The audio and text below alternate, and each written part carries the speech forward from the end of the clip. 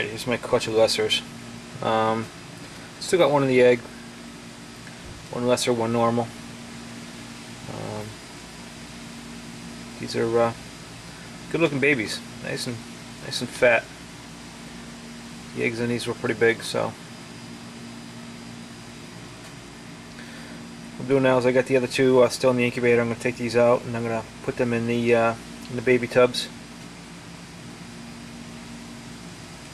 Probably put about 4 in each tub.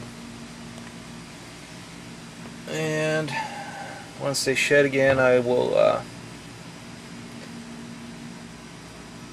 separate them, start feeding them, sex them. Anyways, great clutch, great odds. Ended up getting 5 lessers.